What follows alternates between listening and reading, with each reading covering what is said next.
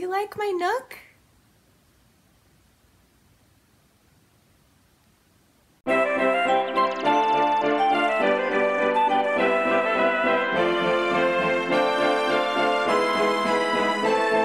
Hi guys, welcome to Educating Shanny. I'm Shanny and I'm recovering from an eating disorder. Hi Shanny, hi! Okay, so welcome to my nook in my new house. It's not done yet obviously, but I figured it's already looking kind of cute, so I'm gonna film in front of it today.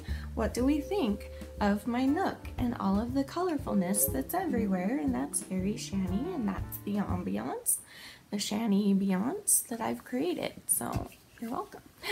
Okay, so today I wanted to do something that I haven't done in a really long time, which is sit down and talk to you guys about some pretty deep things that are going on with me. And as you can tell from the title of this video probably,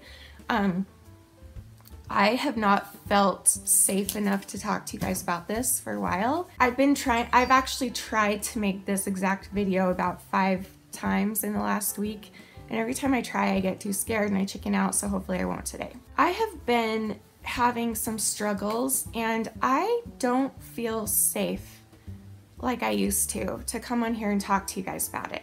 So I want to talk about that for a minute and why I feel that way and maybe how someone out there can help me. Maybe I don't know how you guys can help me. I don't know. You guys are so wonderful, and the majority of you, all of you, I love you and I feel comfortable with you, but I'm trying to figure out why I've felt so unsafe lately talking about my struggles. So yeah, okay, so basically you guys know that first of all, it's really hard for me to talk about my religion. I've always shied away from talking about that, and I've always been open that I believe in God and forgiveness and all of those things, but I've never really, and Jesus, of course, but I've never really gone in depth with it because the world judges Mormonism so harshly and so wrongly. And I think a lot of religions get judged wrongly, and ours is definitely one of them. And so I'm not the type of person that likes confrontation. I don't like to fight with people or anything like that. And so I very rarely talk about it. The other thing though, is that I've never felt safe doing that here. Let's just be honest here. I've never felt safe talking about my religion here. But I have always felt safe talking about my eating disorder and self-harm and depression and anxiety and all of those things. But lately I have not felt that. How do I even say, I'll just come out and say it. How do I even say this? Please hear me out after I say this. Please don't attack me. I know that most of you will not, but some of you will. So I have messed up a few times in the past since we moved here to this house. So how long have we been here? A couple weeks, I think. And I have messed up 3 times, which means that I have binged and purged. For those of you that don't know what my messing up means. For me, that means I binged and purged 3 times. I remember when I started my channel, I thought to myself, man, if I can just go 1 day a week without doing it, I'd be so proud of myself. And then it turned into 2 days a week and I'd be so proud, and 3 days and blah, blah, blah, until eventually I stopped completely. And I did stop completely a few months ago. We all know this. And I had one relapse, not a relapse, like a mess up, after I had stopped completely, just a couple of months ago, I think, 3 months ago maybe. And the attacks that I got by probably people I shouldn't be listening to, but again, this is one of those things where I need to feel safe being okay with my real feelings, and my real feelings get hurt by those people as much as you guys tell me, as much as everyone in the world tells me to ignore the haters, ignore the trolls, ignore the mean comments.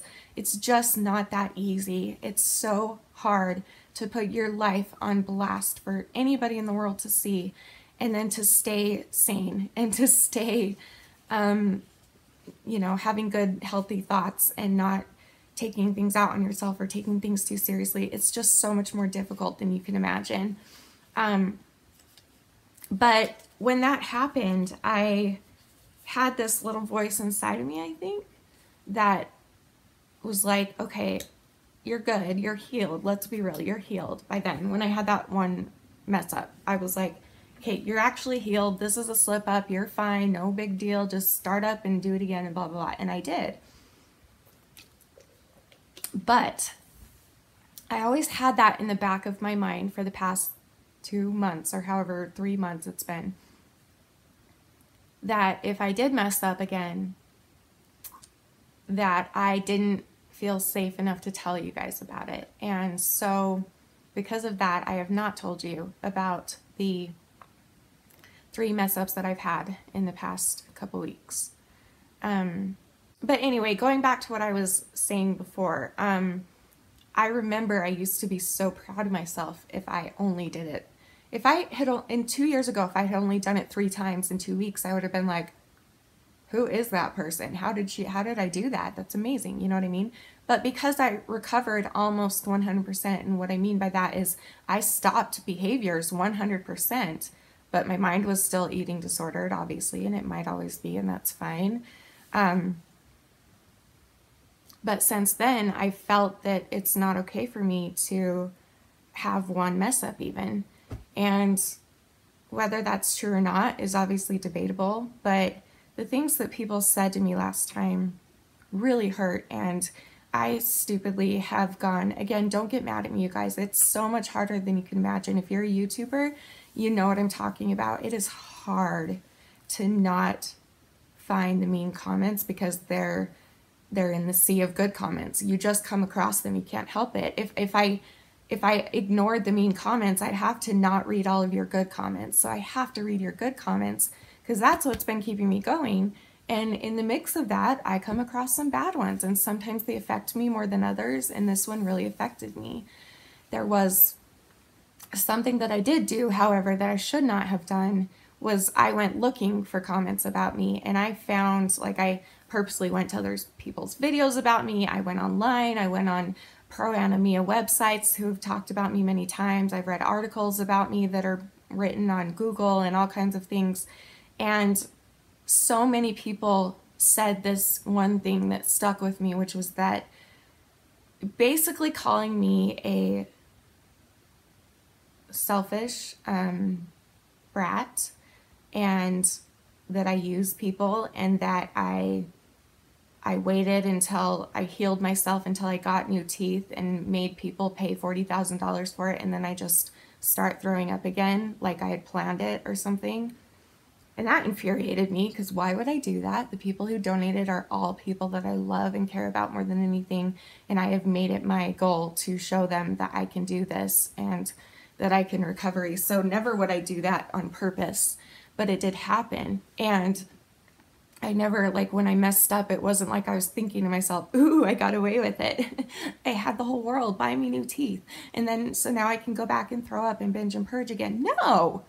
It was a mistake. It was a mistake. But that little thing inside of me that I have, that we all know and love apparently, is my big fat golden heart that effing forgives everybody, tries to see the good in everybody, tries to understand where everybody is coming from and what they're thinking, and reading people and the things that I've always done since I was a little girl. Sometimes that's a really bad thing, because I'll look at these comments and I'll be like, you know what, they're probably having a really bad day. Maybe their dad hit them today, or maybe their mom died, or maybe they're getting bullied at school and they're taking it out on me, so I should just take it on myself so that they don't have to, blah, blah, blah. You know what I mean? Like, that's what goes through my mind. And so I quickly forgive, but then I don't forget. And then the negativity of the comment, even if they're trying to be constructive, most of the constructive comments don't trigger me or bother me at all. I can tell when you're trying to help. That's different. I'm talking to people who straight up say, what a selfish bitch who took $40,000 from the world and then just went right back to her eating disorder. She's gonna die soon anyway, die bitch. Or, you know, like stupid, like things like that. I guess, and this is probably my fault. No, this is my fault. And this I do need to apologize for. I think that I took those comments and assumed that every one of you was thinking the same thing to me, because sometimes we've all been there, especially most people who watch my channel suffer with some sort of mental illness or eating disorder or self-harm or something like that. Most of you do. Some of you don't, and you still watch just to support me, and that's freaking awesome, by the way. I love that so much. And thank you for that. But so many of you struggle with this, and so you know how hard it is to focus on the good things in life when your brain is telling you something completely different. It's just not that easy. And even if I didn't have mental illness and I was still a YouTuber, I think that every single YouTuber has problems with this. It's just so difficult to ignore the hate and the meanness and to not start to think that maybe it's true because people keep saying it over and over. However, I was completely wrong in my head. I don't know why I'm apologizing because I never actually told you guys this, but I guess I'm apologizing to my brain or my heart because of what I let my brain think, which was that I let it turn into, okay, everybody, all of my Shanny fannies hate me. I feel emotional. And I'm sure this is not true, but that's how I've been feeling lately. I feel lately like all of you guys don't like me anymore, that you love me and care about me and support me, but that you don't like me and you don't like who I am or how I act or anything like that. And I'm pretty sure that that's not true, but that's what's been going on in my head this whole time. And I have not figured out yet how to fix it because, sorry, my back hurts so bad, so I'm just like rubbing it the whole time. I have not figured out how to fix this in my brain, and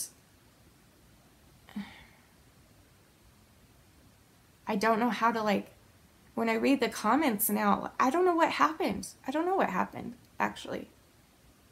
I don't know what happened, because before, when I would read the good comments from you guys, my Shanny fannies, my actual fannies, I would be like, oh, that's awesome, that inspires me, I can keep going.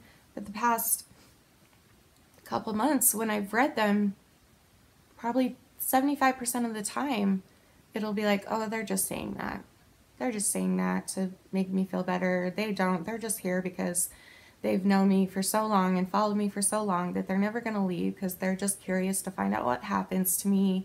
And that's the only reason they're staying. They don't like me anymore. They don't love me anymore. Like, and I know that that's not true logically. Like, my heart knows that, but my head is telling me something different. And that's part of mental illness. We all know this.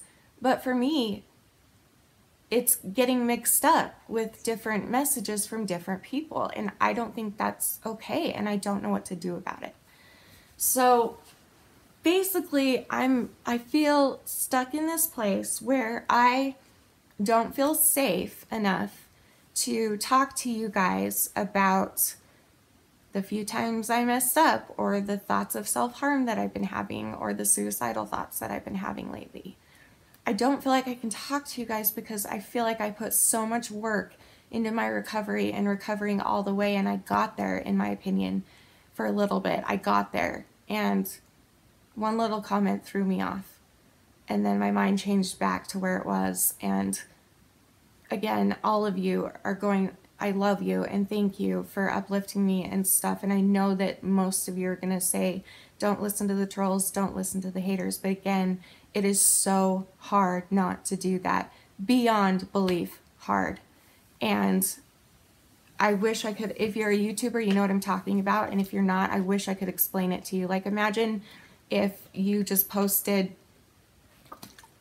a picture of yourself that you think is really pretty, and you thought your outfit flattered you, and you thought you looked great, and your makeup was on point, and you felt confident that day, you felt beautiful, you felt good inside and outside, and you posted a picture of it on social media, and people started attacking you for it. Like, how would you feel? Like, that's kind of how it is all the time when we get trolls. And even though they're not, I shouldn't take their word for being valid, it still hurts me, and that would hurt you. I know that would hurt you. Be honest with yourself. That would hurt you if all these people gave an opinion that's super negative on the way that you looked when you felt like you were doing great. Like, it's so difficult. So, I don't know. That's just kind of what I'm dealing with right now. So, yes, I have relapsed or messed up a few times since we moved here, 3 times since we moved here, and I want to talk about each time, but I don't know if I feel safe enough to do that. And so I don't know. I don't know what to do, because I can't just be like, hey, if you're going to troll me, don't watch my next video where I talk about the binges and purges. Because if they're trolls, they're just going to watch more and get all of their troll friends to come and join in and wait for the video and make it even worse than it would have been if I hadn't said anything. So I can't say that. So how do I do this, guys? How do I feel safe enough to talk to you about this without worrying about the trolls? Because I can't just tell them to go away, because that'll just make them stay more and snowball into the world of abyss that is in my brain of the eating disorders, of the places, of the times that I've lived through that have affected my eating disorder voice station in my heart, that makes me sad and stupid and ugly inside because I can't seem to beat this effing disease that people in the world say that they've beat, and I thought I beat it too, and then it came back and I don't know what to do, and it's here, and I am tempted every day, like big time, and I've given in 3 times, and what if I give in 3 more? What if I give in 3 times a day? What if I give in 3 times a year? Well, that would be better, actually. Anyway, I just feel unsafe when I cannot talk about serious things lately without getting attacked. That's the bottom line. Let's be real. So stop attacking me. Like that will work. But mean troll people out there, stop it. Like, that's so rude. How would you like it if you put your life, your deepest, darkest secrets and struggles out on the internet for the world to see, and somebody attacked it, every little thing, and attacked the most obvious thing that means the most to you, which for me is my family and my loved ones? How can you seriously attack and say that I would take money from my family and loved ones and Shanny fannies to fix my teeth and then relapse as if it were a plan, as if I were doing it maliciously, any of those things? How can you actually believe that? And how would you feel if somebody said that about you on the internet? How would that make you feel? Like, stop hiding behind your computer. I would love for you to come to my door and say that to me face to face. Ooh, now I'm getting like all strong and confrontational. I might as well roll with it. So come to my door and say that to me face to face, and I guarantee that if you came to my door and told me your struggles face to face, or even on YouTube, I would not go on YouTube and shame you for it. I would not make you feel bad for it. I would tell you that it's going to be okay, that you can get back up, you can try again, you're worth being here, you're beautiful, you have all this worth. And it's like the internet, the trolls, all the people out there are so obsessed with getting attention that they'll do negative attention because that's the easiest to get. Or so they think. It's not true. Come and be a Shanny fanny. Come and join my comments section where 99% of the comments are supportive, positive, uplifting. People have become friends through my comments. People have found God through my comment section and through me. It's a good place where we're at, and I don't want this. I want you to join that instead of joining the crowd that's getting attention for being straight up effing rude. Rude. Like awful rude. You can get attention for other ways. I give 99% of my attention goes to the positive people out there and the people who do lift me up. So if you want my attention, don't put negativity, don't tear me down, don't do all those things. You don't need to do that. If you want attention from me, tell me I look beautiful today because of my heart. Tell me that you're proud of me. Tell me that you think it's awesome that I'm freaking brave enough to put my entire life out there on the internet for anybody to see in order to help myself and to help so many people out there, which I have. Why can't you say that instead of, you are the biggest selfish bitch in the world? What kind of person takes $40,000 from her friends and family and then just relapses and starts throwing up again? You're such a bitch and you're so stupid. Why do I even watch your channel? Your channel is garbage and you're garbage and I hope you rot in hell. Why? So anyway, thank you for watching today's video. Give me your opinion below, and Shanny Fannies, true Shanny Fannies, listen. Are you listening? Yes, because only the true ones watch till the very end. I bet you the majority of people already clicked out of this video, but that's okay. So true Shanny Fannies, thank you so much from the bottom of my heart. No matter how bad my heart is hurting right now, no matter how much I'm struggling, I know deep down in my heart that you guys are always here for me. And I'm so grateful for that. And I see it. I read every single comment. I see all of the love and support. I see all of the edits that you do of me on Instagram and Facebook and YouTube and all those things. I see all of the pictures that you make for me and can't send to me right now because of my P.O. box. That's a whole other story.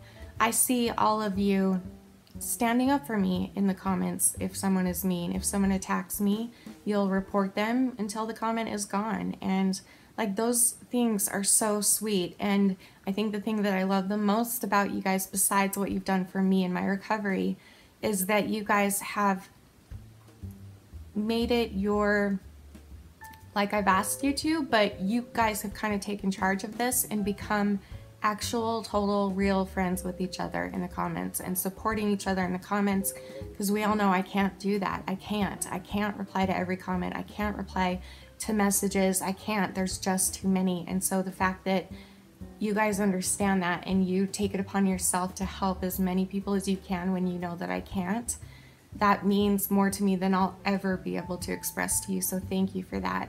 And thank you for always seeing the good in me and for always believing in me and uplifting me. And please don't be offended if I'm putting so much focus in this video on the negative people and not you guys. It's just how I've been feeling, and I haven't felt like I could talk about it because I'm afraid of what would come out. But you know what? I did it. Should I post this? Probably. And I'm scared to post this, honestly, but don't think that if you're one of those people that gave me actual constructive criticism. I'm not talking about you. I'm talking about people who are blatantly rude and mean and heart-wrenchingly mean, like make me cry in my bed all night mean. Not helpful at all, you know, but when you hear it over and over and over from so many different sources and so many different places, you really start to wonder if it's true. So, yeah. All right, well, there you go. That was a long video, and you're welcome. And let me know what you think below, and thank you again for your support. What? I just found this in the box in front of me that hasn't been emptied yet. Oh, I need to start doing my box a day thing, huh? What is this? Barbie glasses? What is this? Why do I have this? Do they fit? They fit so good. Oh, I look amazing. So anyway, I'll see you tomorrow for another video. Don't forget to follow me on Instagram because I do Instagram Live every day and all the time and the places. So I love you guys, and I'll see you tomorrow. And remember forever and always that you are beautiful. You are worth it. And I am too. Thank you for watching. Bye.